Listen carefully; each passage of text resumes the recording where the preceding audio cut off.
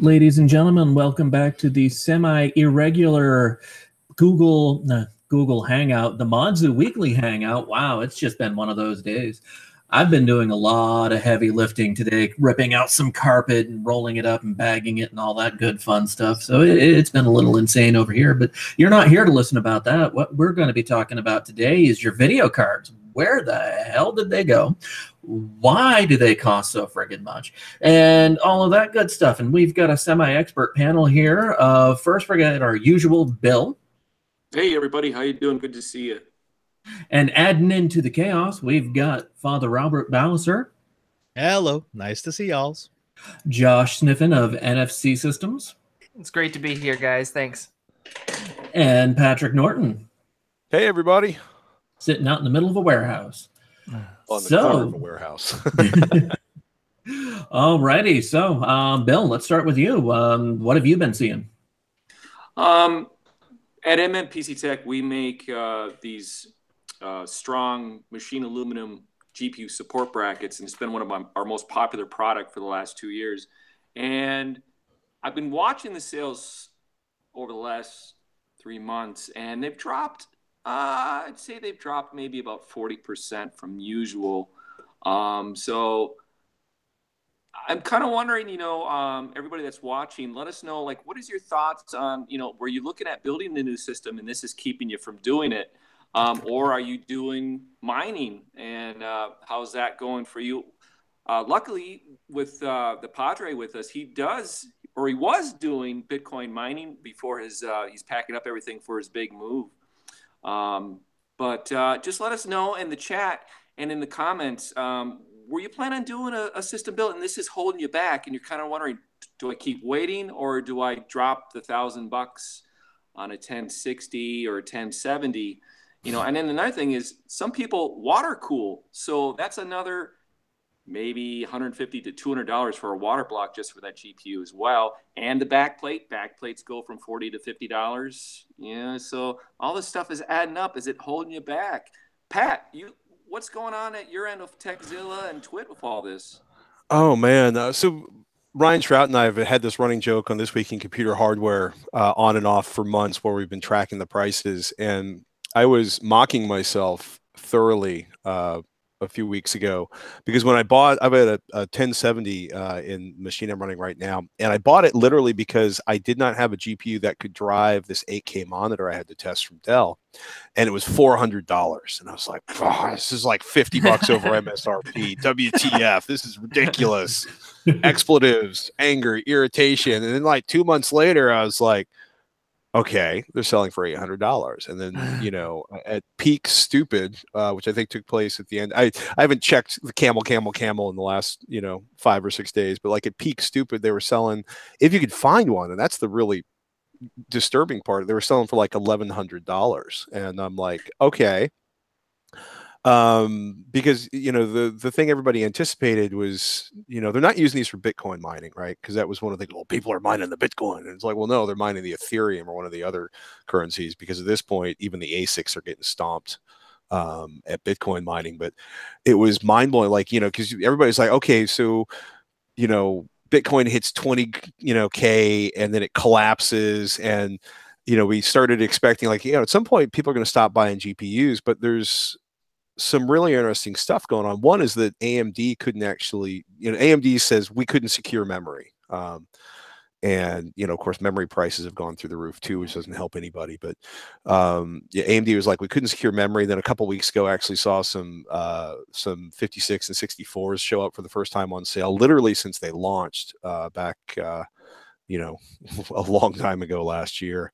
And what we found, like I've managed to find a GTX 1080 that Shannon picked up from Best Buy of all places, like pre-ordered for pickup, and that seems to be the way to go. Like either constantly scanning Newegg, constantly scanning Best Buy, or going to one of the sites that does alerts and just keeping your eyes open and having a credit card in your hand like at all times, because more often than not, like the Best Buy ones were around for a couple days, which was kind of crazy.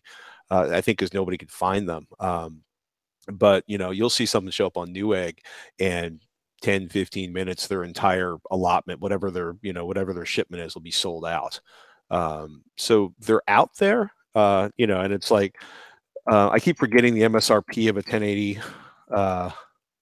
1080, because it's just so horrifying to see what they're selling for. But yeah, so the GTX 1080, it's like $599 is the MSRP. The GTX 1070 is $379 is the MSRP.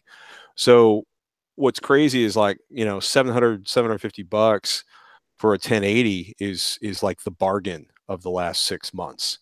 So it's kind of like, are you going to commit to buying it, or are you going to, game? Yeah, it was $750 on Best Buy for that 1080. And that's like one of the best deals I've seen, except for a couple that have showed up for close to MSRP and then sold out instantaneously. By the way, Patrick, what you just described, the spotty availability, that actually defines the difference between a gouge and just a supply problem, because every once in a while, a new supply will pop up someplace where it wasn't supposed to be, and it will be priced sanely. It may be a tiny bit above MSRP, but that's what it was supposed to cost you. And we've just seen that the supply is in the wrong place. It's never where you're trying to buy it from, and that's why they can gouge us. It's funny. I actually have a childhood friend who runs a computer business in Fremont, just across the bay. And he was telling me how he was sitting on his allotments because he knew that he could wait for the price to go up and then have a sale and sell them for twice what they should be selling for. And I hated him for that, but at the same time, yeah, he's true. When you're at peak stupid, people are willing to pay whatever they have. Yeah, I mean, if everybody's, I don't know how many people are familiar with nowinstock.net. Camel give you an idea of how crazy the pricing is. And it's also, like, I just did a search on camel.com, and you're looking at, let's see, third-party news, $770 for a GTX 1080. Let's see. And the other thing we found is very occasionally, oh, hey, Gigabyte GeForce GTX 1080, WindForce OC, blah, blah, blah, blah, blah, blah, blah. $777.77 plus free shipping, 15 left in stock. So that's pretty cheap. The question is, when you're looking at third parties, because somebody sent a link to Ryan Trout and I, they're like, oh, this company, the company was supposed to be someplace. The address they were using was in Sparks. The phone number was for a third state. And I was like, I wouldn't send them $550. I don't think you're going to. I don't think you're going to get a GPU. They may call you back and be like, can you Western Union your payment to us, and we can fulfill it faster. We're just going to send some guy by your house. If you could just give him a bag of cash, we'll get you your GPU ASAP. Well, I've actually had that works. I've actually had to do that, but oh no. And there actually was a legitimate flash supply problem, and we all know that, and that's just not going away. It's not going away, but it is easing up. I talked to my guys over at Kingston, and they said most of the major manufacturers have successfully switched over to 3D NAND, so they'll be ramping up. So it's going to get better rather than worse, but that doesn't. I mean, it takes a while for those parts to hit the channel. Yeah, well, the other thing is Samsung got so, I think, irritated with availability on RAM, or because they have to funnel the RAM into their phones, they couldn't sell their RAM to third parties.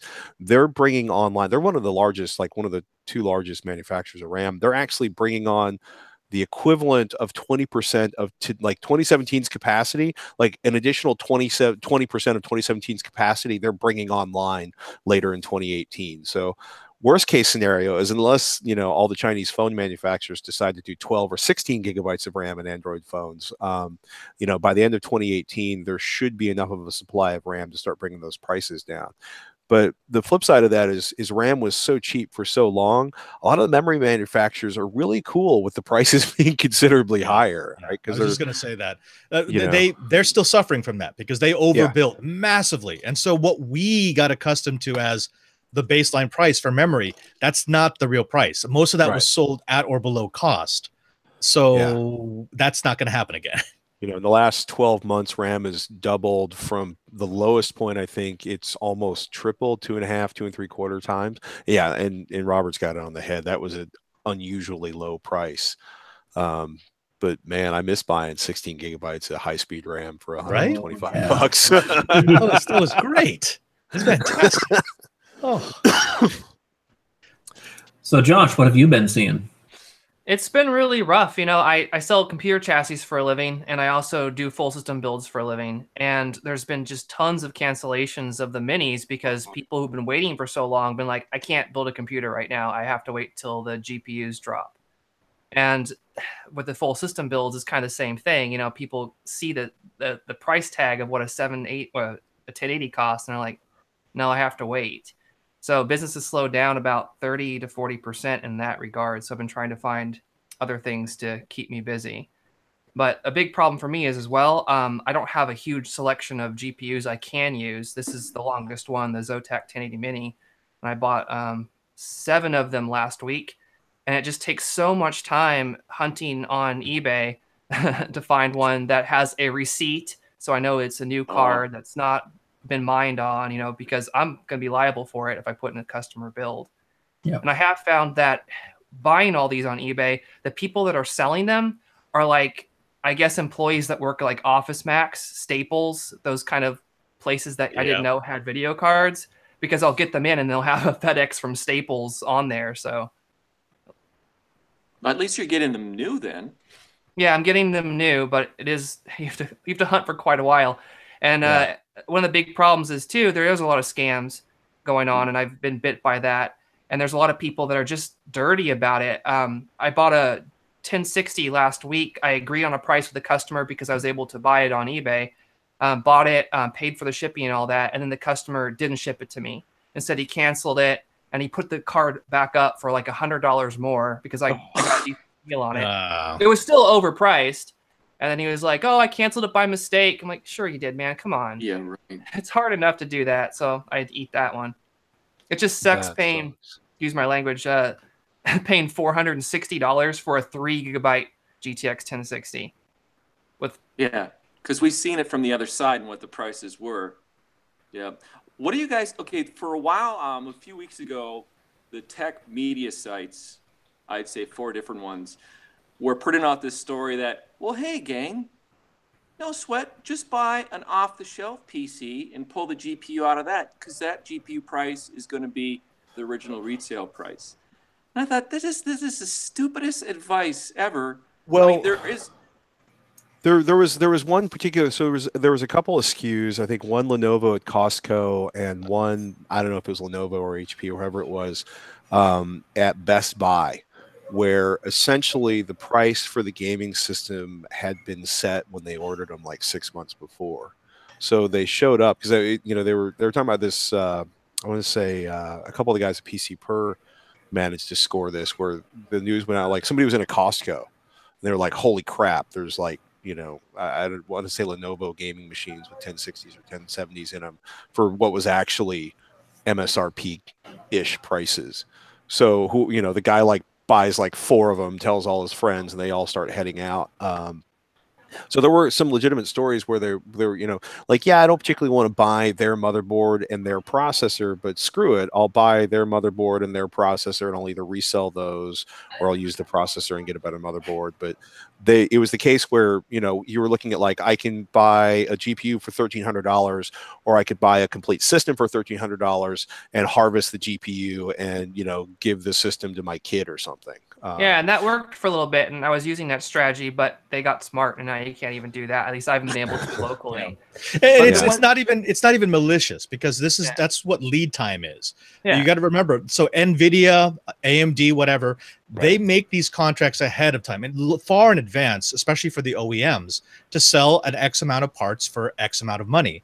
Right. And that's locked in. And so, and the manufacturers, the big ones like Lenovo and Dell, they're not going to be able to dynamically price based on what the market demand is. They're just not set up to do that. They sell at a certain price because they know they can consistently get profit from it. So it's not a scam. It did work, but it only worked as long as that supply remained. And by the time it was reported, that supply was pretty much gone. Yeah. There is one exception that's pretty neat, though. I'm a big fan of the Desk Mini by ASRock. It's their new micro STX format. It has the MXM cards on it, and they're really cool. I've been designing some custom systems for people with them, but they were so expensive because MXM cards are just phenomenally overpriced compared to the desktop cards. But now they're actually cheaper than the desktop cards, and there's been specials on Newegg where you can get 16 gigabytes of RAM or a 7000 series Intel CPU bundled with it free. So that's been really awesome, and that's what I've been telling my customers to do. Just go buy those. So just something to look at. That's a great suggestion. But that's only ITX though. Right? Oh, it's not even ITX. They're really tiny. I can probably grab one and show you real quick. Sure. Yeah, super special formats are always going to be a hard sell just because there are limited manufacturing options.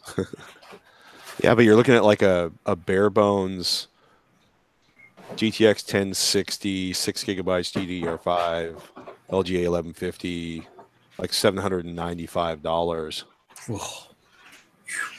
Well, I mean, you can also, you can go with you can pick up a GTX 560 for $170 and just game 1080p with light settings. How dare you, Patrick?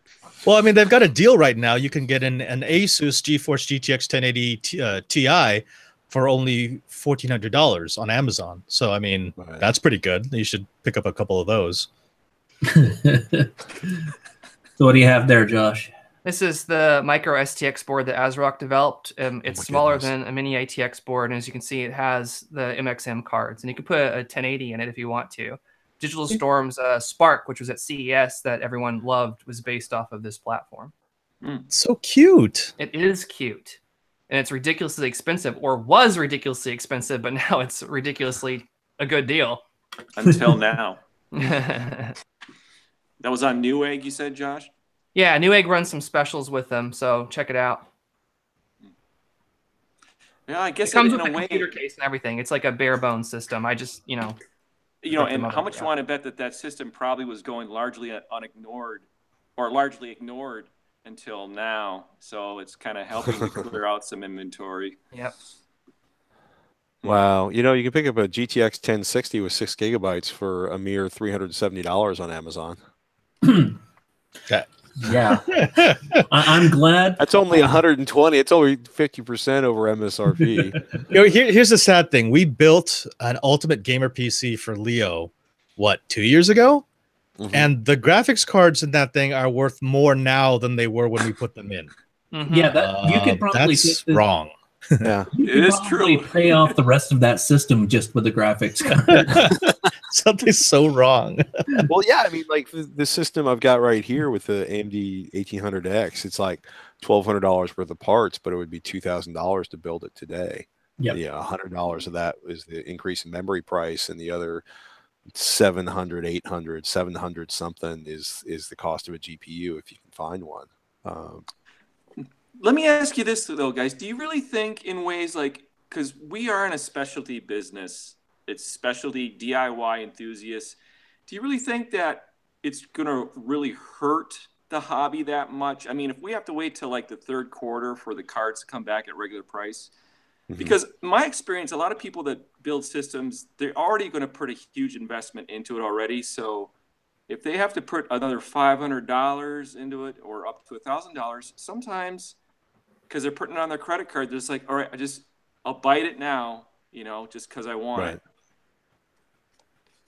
That's certainly the case. I've been selling computer systems still. It's just that it's slowed down a tremendous amount. And I do think it's going to hurt the hobby, though, because people are switching over to consoles. And now they're buying that. They're getting involved with that. Some of my friends have done that instead. You know what, though? That whole console argument, it's like, look, we have consoles at home. My son plays consoles. I play consoles. I still love PCs. I still love PC gaming, PC building, PC water cooling, PC modding, PC overclocking. So it's like, I'm the same way, but there is a group of people that want to get into the hobby and they think it's interesting. And then they're like, I'm not going to do that right now. Or there's people that are not super into it and they're jumping ship and just saying, no, I'm not going to get into that hobby right now. I'm going to do something else. If they were genuinely interested, they can hold out and wait. They'll come back. If it comes back quickly, and I don't think it's going to, because like I said, I've had maybe 30% drop in sales, and that's just me, right? I'm not speaking for everybody, but those people are waiting. And when they start getting the inventory, the stock back, people are going to be buying it up. So it's going to be a long time, I think, before this kind of evens out. Yeah. You know, the thing about a hobbyist field like this, where people are doing it because they're enthusiasts, because they want something special, is it's about the experience, because they know they can go out and just buy a box, but they want to assemble something. They want to make it unique for them. And you need to make that experience smooth. And one of the best ways to destroy the experience is to throw something in there where the consumer knows they're being screwed. They know it. I mean, there's no way around it. It's not as if, okay, it's a little overpriced. No, straight up, they're getting gouged. And you know, either they're going to go through with it, as you said, they're just going to dump it on the credit card, and they're always going to remember that they got gouged, and it will leave a horrible taste in their mouth. Or they'll delay, and they'll get to that point where I don't want to delay anymore. I'm just going to buy a ready-made system, and I guess that's it. So yeah. I mean, it's funny when you look at the Steam stats, right? And the Steam, the hardware survey is optional, so you know it's hard to tell like what percentage of overall Steam users actually opt into it, because I don't think they get too much into detail on that. But when you still look at like the primary display resolution, you know, it's still 78% of the people reporting is 1920 by 1080. You know, so the upside is that a lot of, you know, and then you look at like the top games by player count. You know, current players 649,300 on Battlegrounds, PlayerUnknown's Battlegrounds, peaked out at 2,750,000, right? Counter-Strike Global Offensive, you know, 371,000 people playing right now. 644,000 was the peak. You know, Dota 2, again, 340,000 people playing now. 664,000 peaked out today. Like, you know, the majority of the games where the majority of the people are playing, you know, can get by on 1080p graphics. It's frustrating, especially if you've got like a giant ass monitor, high resolution monitor. But, you know, I think it's hopeful that there's still a lot of people that are like waiting because they're going to upgrade their monitor, or, you know, we've been saying for a long time, like, you know, the vast majority of GPUs are way overkill if you're gaming at 1080p, and the vast majority of users are still using 1080p monitors. And yeah, I mean, you know, we're at the far end of the bell curve. Like, you know, I'm sitting here like I have a ridiculous number of cores in my machine because it makes Handbrake run faster, and then I get to go home earlier. So, you know, there's a lot of power users out there. I mean, I had a friend of mine who runs engineering apps. He can get away without having like a Quadra, you know, but he's sitting there and he's like, I'm going to upgrade this machine and get a second monitor just as soon as it won't cost me a delete expletive mortgage payment to buy a GPU. So I think a lot of it's going to come back. I think where it's frustrating, like, you know, there's anecdotal reports from like Micro Center where they've given the managers the discretionary ability to charge someone MSRP. If somebody comes in with their 9-year-old son, they're thinking like, well, we want that kid to be buying stuff from us for the next 30 years. So cut them a deal on the card. You know, if somebody comes in, you know, muttering about Bitcoin, don't cut him a deal on the card. But, you know, that is remarkably forward-looking. That's amazing, actually. Yeah, wow. Is. You know, then there's many cases like where stores are reserving, like instead of making their stock available online, they're reserving GPUs for their local purchasers. You know, so if you happen to be within striking range of a Micro Center, it may be worth like pounding their website every day to see if they have availability. You know, I've tried that too. I have a friend in Houston, and I tried purchasing stuff from him, but I've not had a lot of luck there, unfortunately. One of the things that I've seen is, even though they're limiting it to one purchase per user, and that's usually within a 48 to 72 hour period, EVGA periodically is doing their bundles deals, where if you look at the cost of the main board plus the video card, you're paying MSRP just to get the two devices. Yeah. And so you can sell off the main board and keep your video card, and you're going to end up paying MSRP.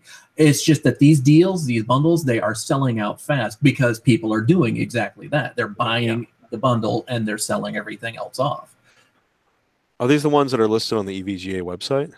Yeah, they come and go. They will be out of stock for like a week at a time, and then all of a sudden they'll be in stock for about 4 hours. And so you just got to hit your email reminders. A couple of weeks ago, they actually did a crash sale on their 1070 based laptops, literally half price. $2,700 laptops went for $1,300. Wow. And it lasted about 4 days. Oh, wow. So up on their website right now, they've got the EVGA GLC 240 liquid water cooled CPU cooler and EVGA GeForce GTX 1080 for $689. That's not bad. No, not bad at all. 1070 Ti with a water cooler for $700. Don't do it, Patrick. But I'd say snap it up now, because I've been looking at prices all week buying stuff, and just Friday they dropped. Like, you were just looking at that EVGA card, Patrick, for $360 on Amazon. I paid $410 for a 3 GB version at the beginning of last week. So Amazon had no stock. So I'm so definitely making some purchases right now. The joys of market volatility. And for me, too, I keep a track on that, too, because I'm part of their Folding at Home team. And they give the team 10 EVGA dollars a month if you reach certain goals within the program for them. And it's, it's not going to pay for even for the electricity that we use for the program. But it is a nice thing that those of us who are going to be running Folding at Home anyway, it builds up. And so over the period of a couple of years, I've got $240 that I can throw at a video card, cut it in half. And as long as something is available, to the point where I've bought 4 or 5 of their B stock cards, have had no issues with them. Other people have folded on them, have mined on them, but I'm not running them through heavy thermal cycles that are going to cause the cards to crash, back and forth. They're running hot constantly. And you just kind of pay attention to those little darker corners of the availability thing. If anyone wants to join EVGA's folding team for that little extra kick up that you can slowly build up over time, I'll gladly take credit for you joining the team. That's awesome.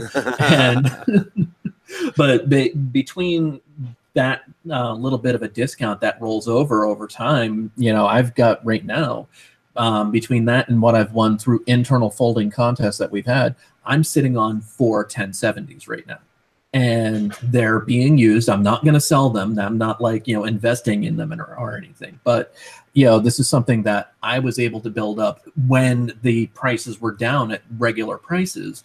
And now I'm looking at everyone else and I'm kind of going, I could sell them off and get a killing, but I also kind of like my cards. I'd keep them. I'd keep them, man. Well, thanks to you, I kind of have to keep one of them now because I'm not investing in another water cooling card for another video card anytime soon. We were discussing, as we were putting this together, one of the questions that we were going to look at is strategies rolling forward. How do you personally deal with things in this? And Bill kind of helped stick me into the I'm going to stay with what I have corner, because it's $140, like he said, for your average water block for a video card. And I'm going to be water cooling my second card here. And so that means I'm sitting on these 1070s now for at least 2 years or until they die. I'm not going to look to upgrade anytime soon. These are great cards. They're going to last me for a long time. And on the other hand, I also have a GTX 970 here that I'm going to be listing as soon as I can. Have you guys had experience with overclocking older GPUs, and what would you suggest? Any good software out there for that? Any scenarios, Crossfire, SLI solutions? In my limited experience, the return on the time I put in to try to overclocking a GPU has never worked particularly well. But I also know I may be a minor subset of people who just suck at overclocking GPUs. Yeah, some of them don't work well out of the box. The 10 series just don't overclock very well. But the 280 series from AMD, the last generation, those overclocked like 20% on air. So that's just with AMD's software, Josh. Yeah, I use the Sapphire Tricks on AMD, and on Nvidia I use Afterburner. So okay. This is an interesting question we've got in our live chat. We do have a live chat going on. This is from Mike Lamphere, and he asks, how do you guys think the current prices of GPU and RAM will affect the pricing on quality monitors? It shouldn't. I mean, depends on what he means by quality monitor. Is he looking for something that's it's got all the bells and whistles, it's got a curved screen? Because I mean, they're completely separate markets that they build based on demand from gaming systems. So I don't think it shouldn't change it. Hey, Patrick, have you seen a big jump in gaming monitor pricing? No, I mean, I don't think it's going to be a big jump. I think long term, monitors are complicated, right? Because most of the companies that make desktop monitors, okay, except for Dell, right? Dell sells most of the monitors in the United States. But if you look at Samsung and LG and a bunch of the others, the vast majority of them are also television manufacturers. And my rough understanding is that the margins on the desktop monitors are better than the margins on televisions because nobody makes any money making televisions. And you may think like, it's a $3,000 super TV, and LG's just like, man, if we could just make another 8 cents off each model, just make another 8 cents off each model. And so the glass availability and the prices, there's like whole lines that are making 1080p monitors that I think all of these manufacturers would love to spin up to 4K or something higher resolution. It seems like overall most people are still buying 1080p monitors. And it's funny because like I got this Dell XPS 3415 in for review, and I had to send it back, and I bought one. And it was really funny to watch the reactions because one of the programmers I work with, walked in, saw my monitor, and he's like, hey, and he's German. So it was like, can I touch your computer? I can't do a German accent. But like, yeah. And he sits down and he like opens up 3 windows and puts a text window and pretends it's the thing he writes code in. And he's like, and like bought one. And, there's like 5 of them, at the place I work out of now. All because so many people are like, I have 1080p, or it seems like the gamers certainly lead the way, like gamers and Photoshop geeks and Wall Street corporations kind of lead the way on these high resolution monitors, and the volume on that. I think it's still. This is a long, boring way of saying I think high resolution monitor availability is going to stay. I think if anything, the prices are going to stay where they are, or go down. Because you can still run if you're doing productivity apps, if you're running, like accountants on, 3450 by like 1400 monitors, like happier than a pig in the places pig are happy. Sorry, I'm gonna keep this friendly, but like a 3440 by 1440 monitor for an accountant, when they're looking at all of the cells spread out, they're really happy. And then they want another one, and they've got all of the cells, they've got, so a huge component of this market are people who don't do any gaming. I think the biggest problem with gaming monitors is being like, oh, do I get a G-Sync monitor, or do I get and can I, and will this be available? I mean, I think there's frustrations in high speed and high resolution gaming monitors, but it's kind of a separate problem from GPU availability. I mean, the lack of GPU availability is going to help, because if you're sitting there like, I'm going to build a new PC, I want to have my new PC, then I'm going to do my high res monitor, and it's like, how much is that GPU? And then, like Josh was talking about before, like, I'm just going to not build a PC for however long it takes until I can look at this and not, end up divorced because my wife found out how much I spent on the GPU. But the mere fact that we're finding stuff for, within 50% of MSRP is a strong sign. Yeah. Availability is loosening up, but it's like once the channel's been drained and everybody's been hammered, it just takes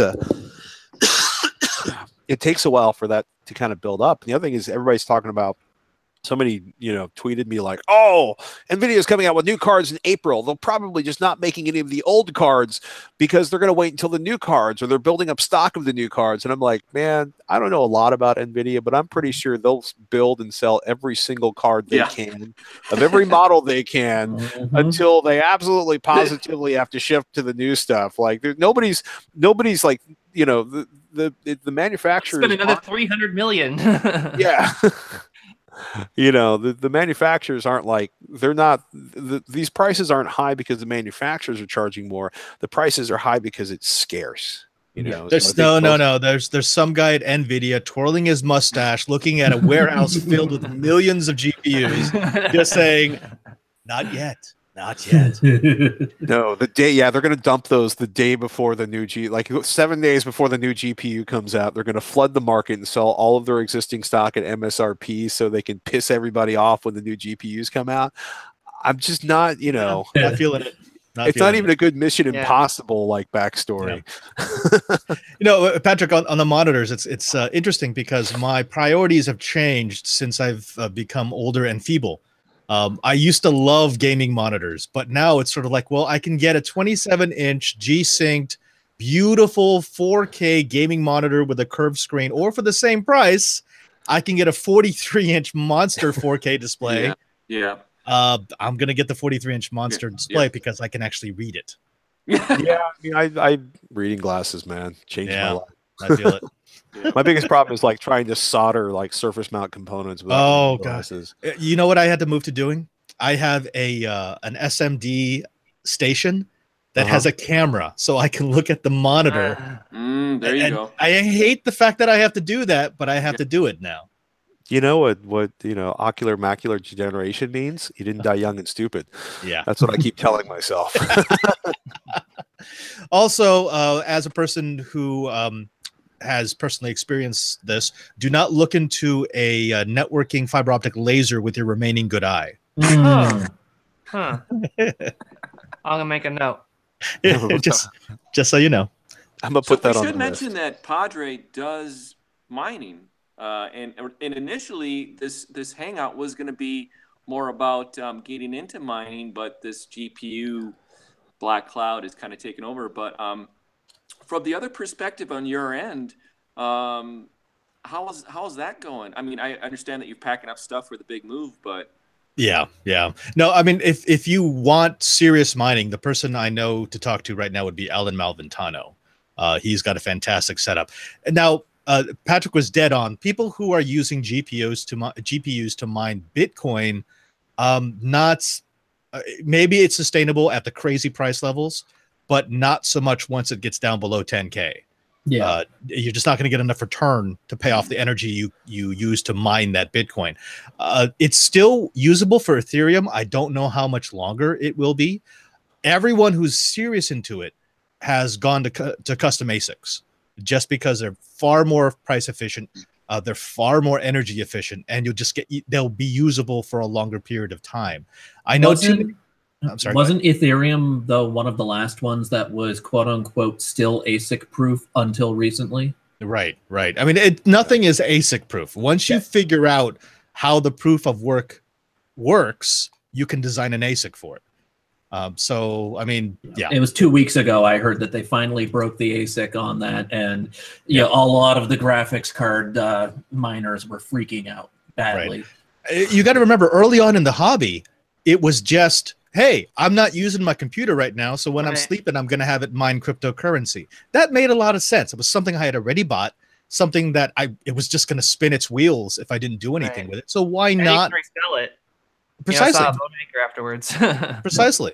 Yeah, but now you have people who are building systems just to mine. That's troubling to me. Yeah. They're doing God's work. Yeah, well, God sits on a huge cache of Bitcoin. I don't know if you knew.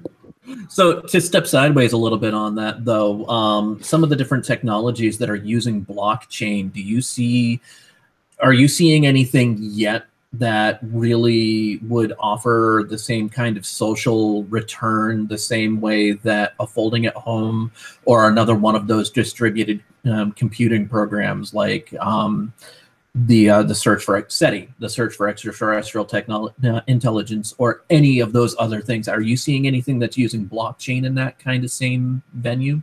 The one thing that I'm actually quite excited by is using blockchain to verify voting records. That's a technology and that's a process I could get behind because it makes sense. Well, and it leaves you with millions of copies of the record. Precisely. You can't hide when everyone knows exactly who voted for what. although you'd actually have to know which one is you. I mean, so Right. so it grants anonymity, which we need in our voting system, and at the same time, it grants verifiability. If any of the ledgers has a difference, I know someone was trying to do something nefarious, and I can do that instantly. Now, the thing about blockchain technology, and this is what people conflate blockchain and Bitcoin. I know it's very easy to do that because Bitcoin is always in the news, and you think blockchain, you think Bitcoin, you think Bitcoin, you think blockchain. The blockchain technology is only wasteful energy-wise when you do something like Bitcoin, where you require all the nodes to do the exact same proof of work and only reward one. If you have a system where it's not about earning the reward, but actually keeping an accurate public record, then it becomes much more doable, much more feasible. And so that's what I'm looking for. When I'm listening to a speaker who's talking about using blockchain for something other than a cryptocurrency, I want them to explain up front that that's what needs to happen. You actually have to encourage good citizenship to make a blockchain work properly without financial incentive. But if you can, it's actually a very promising tech. Yeah, that's one of the reasons why Folding at Home took off the way it did, was they gamified it. And you get that little thrill when you're 1 point higher than the next person and you're going to start running away from them. And that really helped the project take off and keep running. And so then the question comes, okay, with if you want to help set up that voting record database, other than that's great citizenship, try to figure out how to gamify it, how to, I don't know, we need that little bit of sugar in order to, give us that reward, I guess. Well, I mean, the sugar is I'm helping to protect democracy. Yeah. Well, we think this, you and I think it like that. I don't know of how many other people do. Yeah. And the other thing about, say, like a voting system using the blockchain is it wouldn't be running 24/7. It doesn't have to run 24/7. It has to run during election campaigns and during actually election night voting. And the system would be incredibly robust, incredibly redundant, and again, immediately verifiable. I love that. That to me is taking a technology that right now is not really being used for what it's ideal for, and turning it back into something that's promising. That's, for me, that's my favorite kind of tech story. Excellent. So just watching the live chat here, and everybody's making friends and chatting. Did you guys have any other thoughts on this topic that you wanted to share? Just one. Go ahead. The future is Dogecoin. Yeah, how many million Doge are you sitting on there, brother? I think I have like 1.3 million Doge. So yeah, drive that Doge up. I actually think it's interesting that the GPU shortage could give a chance to Hades Canyon and the new APUs, the Raven Ridge APUs, because for one, they're finally good, right? And two, there's a lot of people on small form factor, which is where I hang out, that are really buying into it. So maybe that can give them a chance. Maybe we can see some more cases, maybe some more mini computers. I like that. So that's the silver lining. And also buy Dogecoin. Patrick, you've got to have some Doge, right? I mean, you messed around with it. No, No. By the time I figured out I should be mining Bitcoin, it was too late. Right. The more I look around at all the alternatives, it was just. Also, I mean, I should put it in this serious context. Electricity is incredibly expensive where I live, so it would have to be an enormous return to not. Once you get, they don't do sort of like by time of day where I live. You get an allotment, and then the price goes up by 50%, and the price effectively it doubles. And just having an electric stove and a electric dryer and small children creates enough problems for me. So the idea of running several hundred watts 24/7 365 would just do terrible things to my electrical bill. I mean, that's also what's interesting is listening to people when some of the really big mining operations where they're moving to like the Pacific Northwest, you know, because the electricity options are so cheap to the point, and I guess as near as I can tell, they seem to be moving into like industrial parks and then just hammering racks and racks and racks of machine, which are creating issues with electrical delivery. You know, the one person I know who's pretty successfully mining is in a state, in a county, in a state where the electricity is particularly cheap.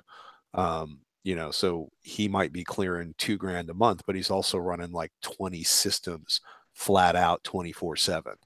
Right. To the point where his running joke was like, how can I reclaim the heat from these systems so I don't have to heat my house this winter? Which you actually, there are people working on that. They have a system in Norway where they've distributed the miners, and the miners actually generate heat that heats water inside of the host house. It's the weirdest thing I've ever seen, but yeah, okay, sure. Radiant heating from, you know, yeah, I mean, I'll be curious to see how long it sustains, because, you know, Bitcoin's completely unhinged and the price has dropped. Ethereum, you know, I think Ethereum's going to fall through the floor if the ASICs come online. Yeah. You know, I think Sniffen's definitely right with the APUs. Like, it's a great time to be AMD.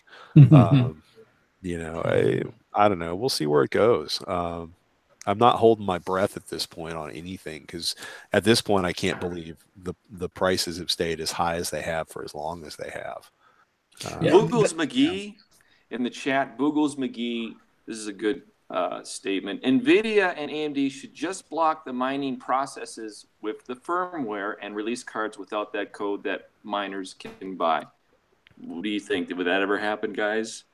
I'd heard rumors about, you know, the rumor of I know a guy who knows a guy who were saying that might be a possibility, but looking at it code-wise, I'm not certain how you would isolate what a mining transaction looks like versus what a complicated 3D transaction looks like, because once you pass it through into the GPU, they're almost identical as far as the processes go.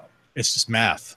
That's all it is. It's math. So you're going to block math? I mean, the other thing is as soon as they did that, if they actually had the capability of doing that and they could force all of the GPUs to auto update to put the code in, the lawsuits would be epic.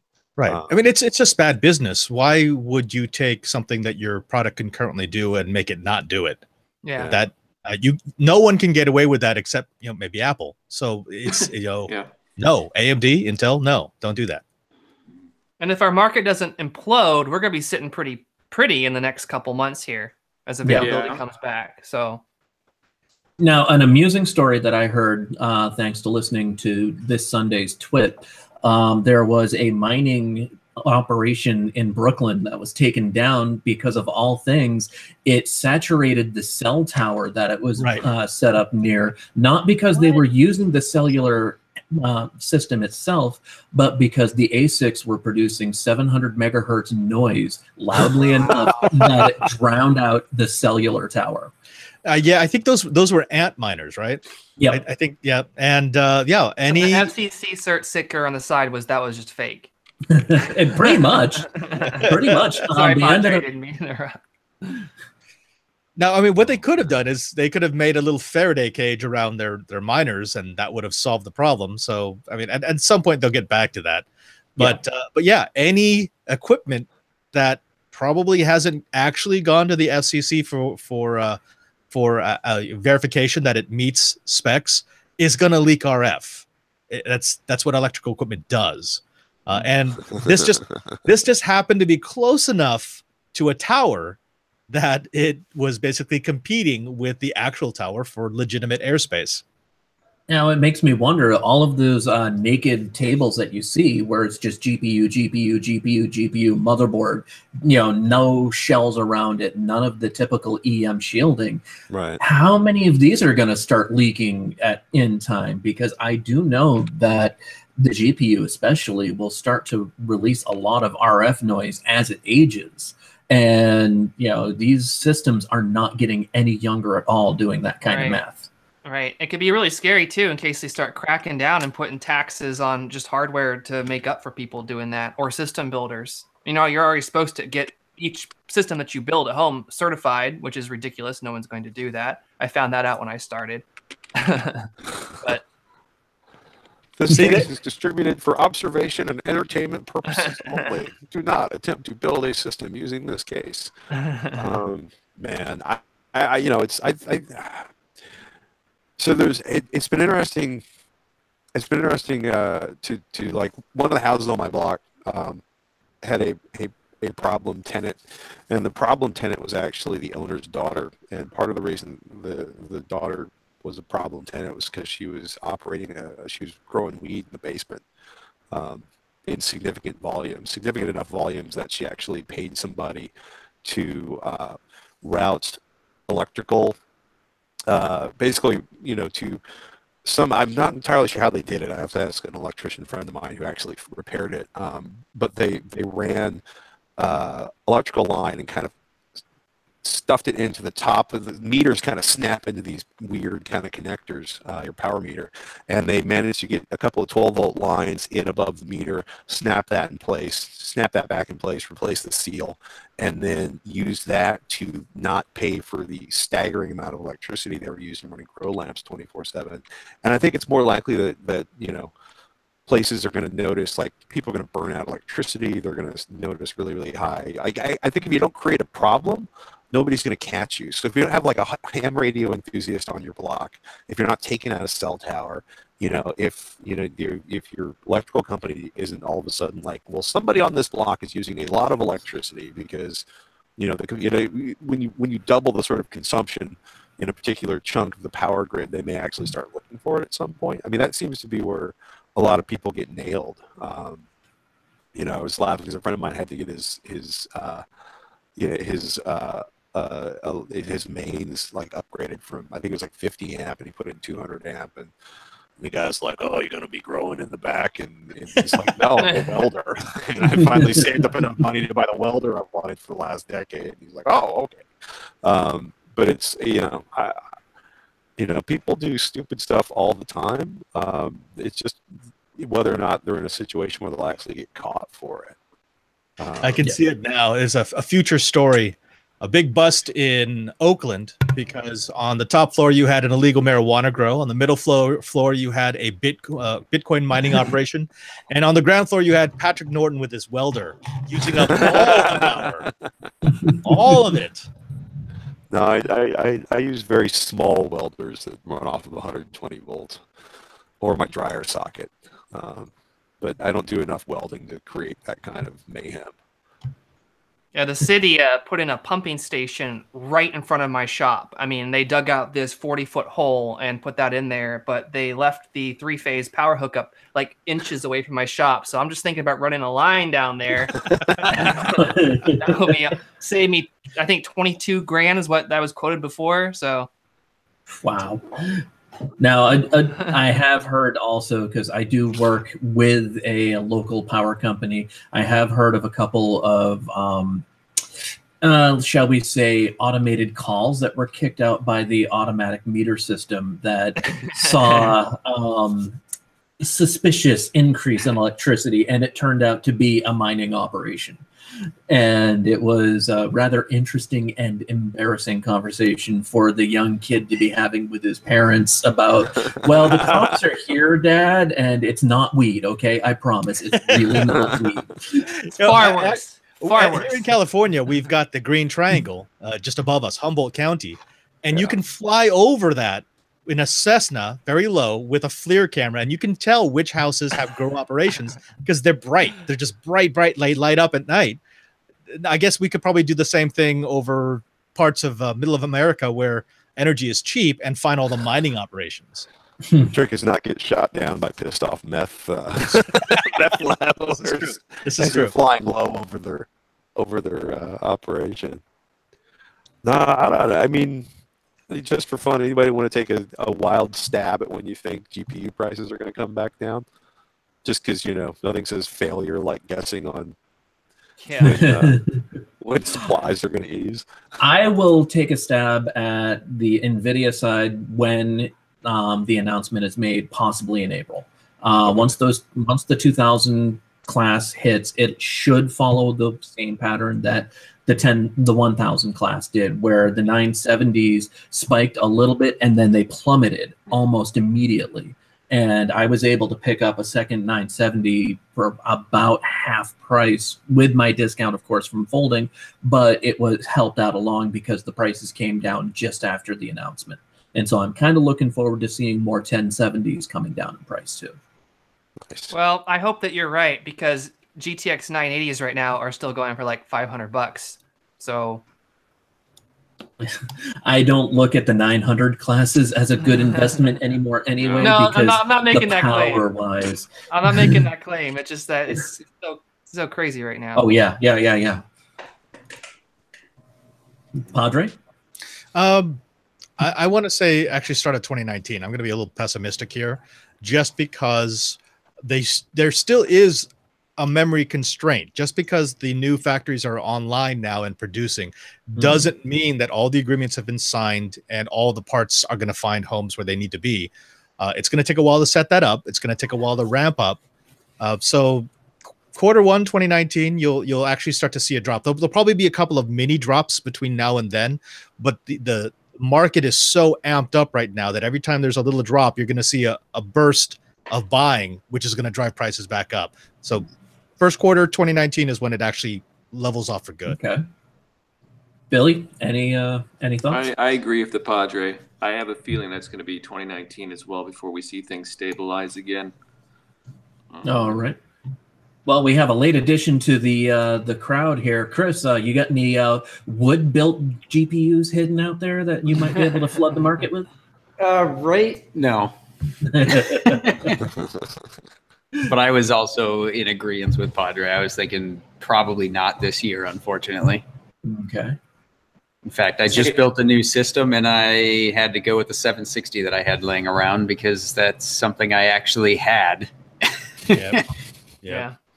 Hey, Moss, Padre was mentioning that the new workshop that he's going to be in has turn-of-the-century equipment similar to the stuff that you collect. Yeah. I like that one. Eh? Uh-oh. No, you got him started. I know. Now I want to see. Oh, yeah. Actually, we have one that looks very much like that, but it's got foot pedals. So you alternate your foot movement and it turns a belt back and forth, and that's the lathe. Oh, that's this. I got one of those. Hold on. Oh, yeah, he collects. Yeah, the one that's behind it is a foot-powered mortiser, so that's for cutting square holes in your stuff. Awesome. Yeah, but all my tools have like really cool engravings on them from the turn of the century. So That'd be So fun. ha! I won't even show you that wall because that one's the collection wall. I'm probably going to replace it with a CNC and a laser machine. Oh. You wound him, sir. Okay, Moss, so what is your thoughts, since you missed us earlier, Moss, your thoughts on the GPU drought? How are you dealing with it? You just mentioned that you use an older card for a build, but what are your thoughts on it and the mining going on?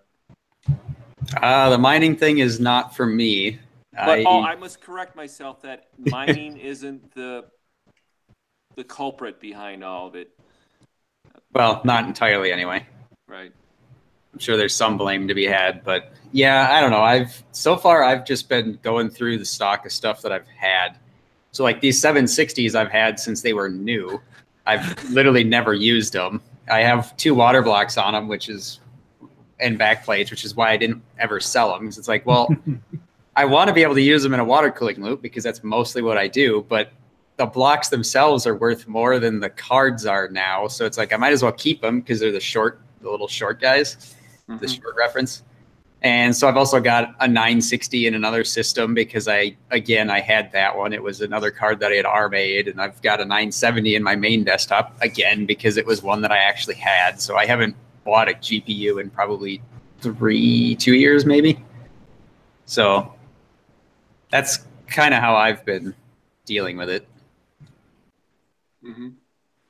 Yeah, you're like me in that we refocus our attention on creating and building other things and just kind of wait it out, because we seem to have more projects than time, more computer cases than time around us, and there's always something that can be done instead, you know, just wait it out.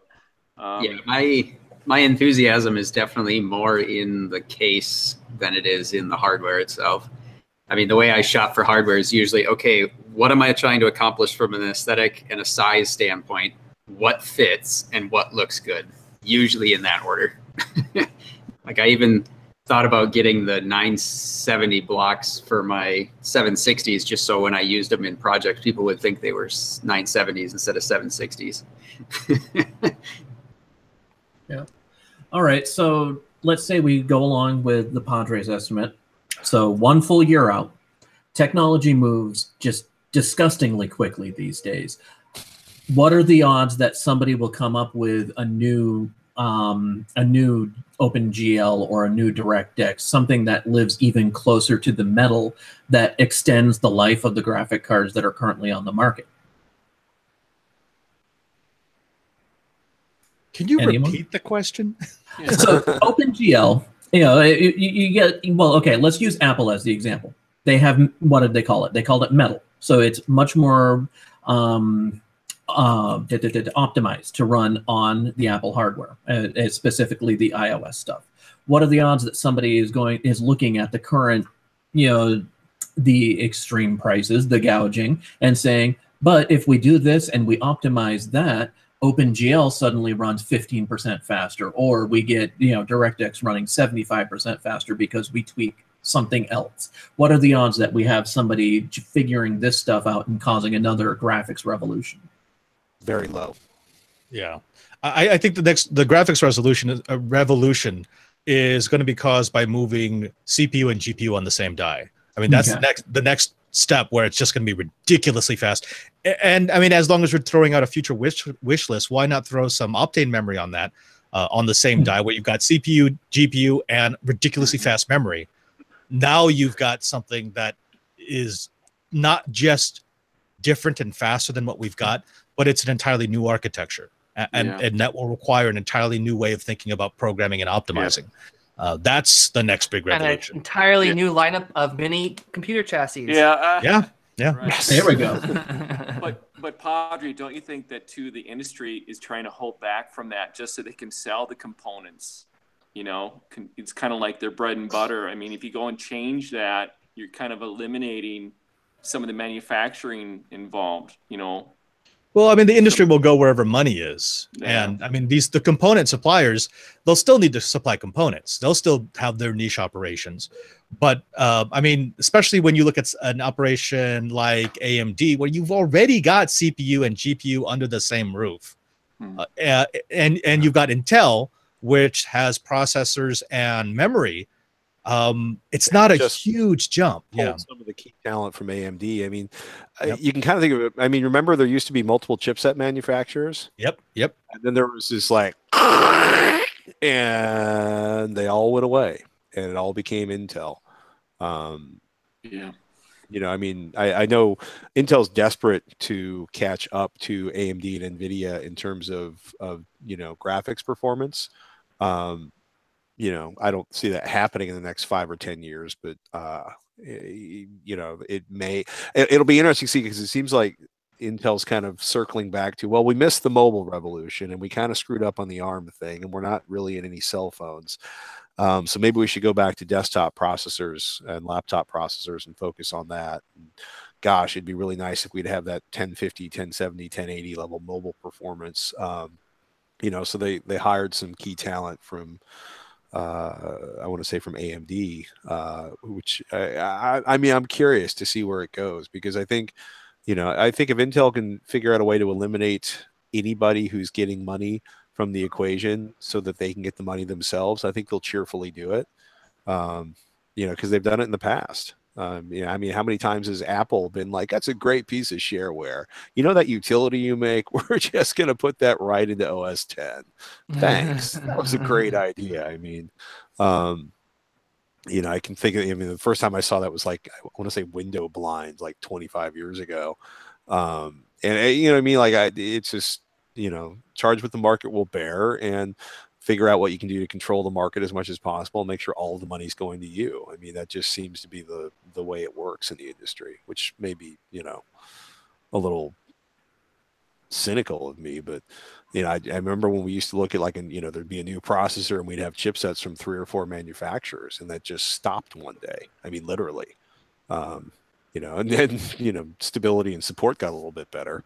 But and I certainly think it simplified, you know, the options for manufacturers and certainly made Intel happy and increased Intel's bottom line. But, you know, we'll see how that goes. I think it's going to be a while, because when you know, you still look at the discrete GPUs are still so far ahead of even the best integrated graphics options at this point.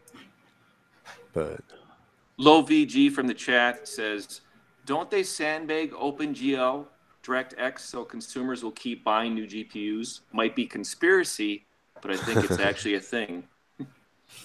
I don't know so much about sandbagging it so much as the game developers, especially when you look back at Carmack when he was developing Doom 3, he didn't care about what was the cutting edge at the moment. He wanted to have his games running on the cutting edge 7 years out, and he programmed for that. And he knew that he was going to have a hell of a time testing what he was creating for technology at that moment, but it worked for him. And we ended up with an amazing game engine that came out of Doom 3. The game itself wasn't so hot, but he kept pushing new technologies. And I think that's the mindset from that is really what we're seeing with the sandbagging. It isn't so much that they're sandbagging things, is you've got these new young upstarts who are going, yeah, but I can make this hardware do that, and I can make it jump through better hoops, and I can, you know, make the new hotness that's going to drive the new hardware 3 generations out and keep it pushed up to the limit. Yeah, and you have to also remember that what you think of as sandbagging is actually good stewardship, because there is nothing that kills development momentum faster than releasing something new every other week just because you discover there is something new. That's true. That's a horrible, horrible thing to live under. All thinking the bugs. Precisely. I mean, think of the development cycle of a game. Your releases have to take that into account. Otherwise, you're telling your developers, whatever you do, it's going to be obsolete by the time you release it. Yeah, that's not a really good way to bring people into your stable. Yeah.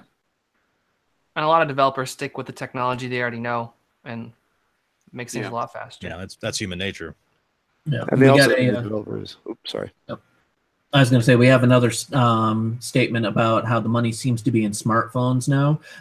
There's a programming utility, I believe it's called Unity, that has been helping the smartphone programming work the same way along with, you know, the computer side. So you can have an Unreal Engine based game that will run the same way across the smartphone technologies and all of the, you know, the iOS tablets and everything like that. It's not going to run the same, but it means you program once and then you export it out to 5 different platforms. And so you're seeing, instead of them having to go back to redesign the entire game from the bottom up in order to make it run on a quote-unquote lesser value phone, they just automatically kick the settings down, and look, it works on your phone.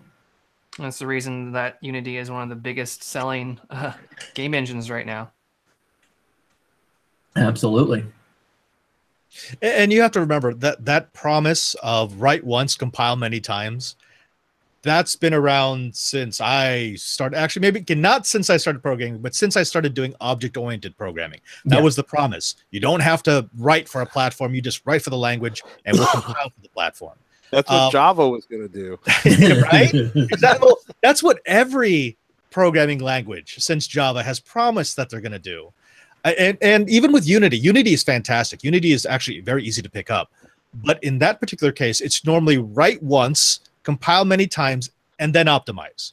If you're doing your job, you got to optimize after the compile, because it'll get you 80% of the way there, but you kind of want to be 95% of the way. Early access. All right. So, well, we've gone over our time, which I knew we would because this is a great panel. It's a great discussion, and there's no limit to what we have to discuss on this, really. But it is kind of time to slow things down and end things. So we're going to go around, and I'm going to ask you guys to give the audience places where we can find you and all of your different contact information. So we're going to start with Patrick. Hey, come check me out at techthing, TEKTHING.com. I'm at Patrick Norton on the Twitters. And if you're interested in home theater and audio, do me a favor, check out a podcast I do with Robert Heron, the TV genius, called avexcel.com. And thanks to you guys for having me on again. Really enjoyed it. Oh, it's been awesome. Josh, where can people find you? NFC is in notfromconcentratesystems.com, or SFF is in smallformfactor.net. Padre, where can people still find you for now? Well, for now, you can still find me at twit.tv. That's TWIT.tv. I do 2 shows on a weekly basis. Know How, which is all about making and DIY, and TwiT, This Week in Enterprise Tech, which is all about networking. And then you'll also find me on New Screensavers and TwiT and Security Now and Windows Weekly whenever I can. You can also find me on the Twitters. I tweet. I think that's what all the cool kids are doing now. I tweet at Padre SJ. That's twitter.com/Padre SJ. Come check me out. I'm actually going to be doing what Patrick is doing right now over the next couple of months. I'm moving all my stuff out of this place, and you'll find me in a new place, but find me on Twitter and I'll tell you all about it. Hey, Mosh, you got any place where you want people to be looking for your stuff? Sure. I don't know, whatever it is, youtube.com/ just look me up. I don't remember the name. Mosquito Mods. Mosquito Mods. Otherwise, I'm around the ModZoo a lot too, or themodskito.com finds all of those various places. And Bill, where do you want people looking to find your stuff? I'm right on this channel where you're watching this hangout with these awesome guests. And if you're on Twitter, at Mnpctech, or Facebook, I have a fan page there. And I just want to thank everybody for joining us, and hopefully we can all get together again for another topic down the road. And yeah, it's been great. Thank you. Thank you for all the insight today. And in closing, you can find us at TheModZoo.com. We are one of the few remaining old school forums that actually still acts like an old school forum instead of an advertising spot like some of them have turned into. I'm not going to name names, but everyone should know what they are. And you'll just have to ignore the giant presented by Mnpctech banner at the top. I don't have that on there. That was taken off. But the thing about the forum is we try to be one of the old-fashioned communities where if you have a problem with what you're doing with your project, you can actually talk to us and we will respond. There's always going to be people there who have good, helpful, constructive criticism, and we always have how-tos on anything, and we don't care if you come in and you ask the simple question of how do I get paint to stick. That's what we want. We want the people who don't know and who want to learn, and we're going to help you every step of the way, and we're not going to yell at you about, you know, finding Google and doing this, that, the other. That's not what we're about. We try to give that helping hand throughout the entire process. There's no such thing as a stupid question, although we're going to, you know, laugh at you if you do ask them. But from the ModZoo, you can find our Facebook, you can find our Twitter. We've got links to even the G Plus page. You know, who uses G Plus anymore, right? But we have the accounts. So if you have questions for us, just find us one of these locations, drop a question in the box. We'll get to you. We'll usually reply fairly quickly. And if you have any suggestions for future guests, for future Hangouts, let us know. That'd be fantastic.